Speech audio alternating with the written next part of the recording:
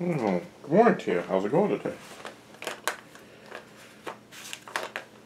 Show you a little trick here.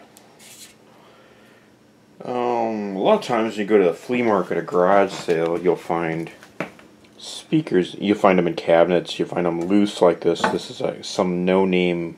Well, let me rephrase it. This is actually a Kenwood, probably about a 15-inch woofer, at least 12. But it's not probably one of the high-quality ones, and it looks like it's got a free coating of dust with it. Anyway, one of the little tools I take with me when I go estate sailing or garage sailing or flea marketing or out rummaging around is just a basic battery. You don't need a lot.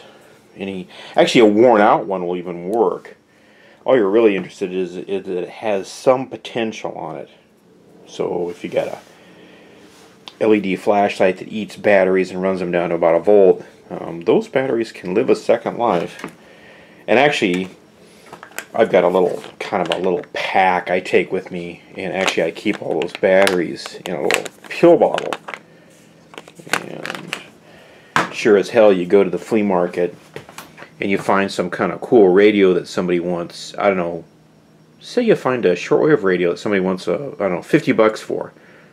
And the obvious question is, does it work? And the usually clever reply is, well, last time I checked it did, but the batteries are dead. Well, I'm not buying a $50 radio that doesn't work.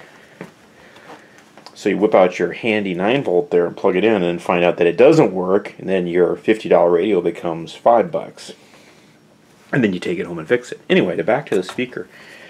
A quick dirty way to find out if these speakers work, and the word work is a little hazy, but that's okay, is you also need a little clip lead. And all you do is attach one end to the terminal on the speaker.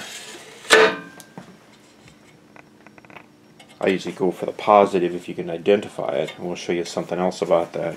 And the other end, I just hold my thumb, you just clip it on there. And you just want to touch this briefly. You don't want to leave it on there for a long time. And you can actually, if I zoom in, you can actually see the thing move.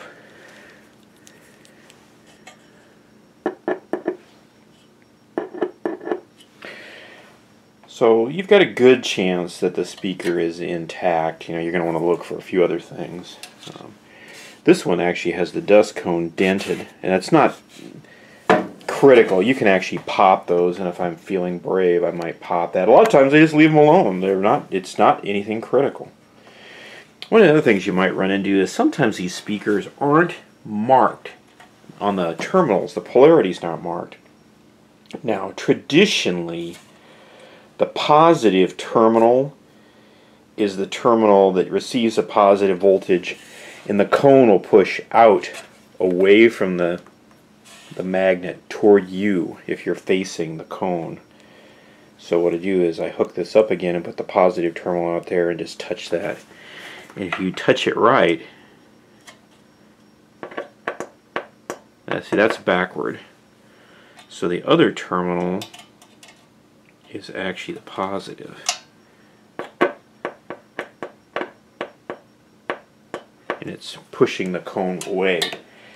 And you don't need those little marks if you know that now. After you went all the trouble, you get out your Sharpie and mark that with a plus.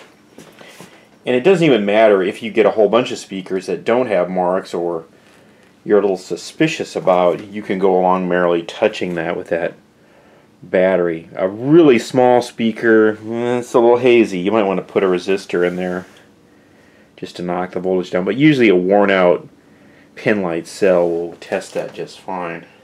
And that'll get you going. I also use that trick on, you find old headphones, old earphones, oh yeah, those work fine. You try them and they're usually dead as a doornail. To test voltmeters, you turn them on, that doesn't mean anything, doesn't mean they work. You at least have a fighting chance if you can measure a voltage. And if you take your 9-volt or your AA with you, or both, then you've got a fighting chance. You'd be surprised how many...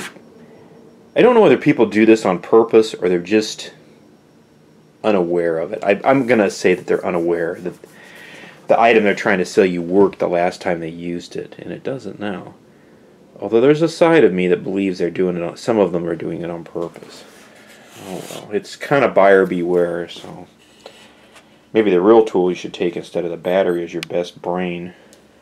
Get the good one, the one you don't use very often. Anyway, take it easy and have fun today. Bye-bye.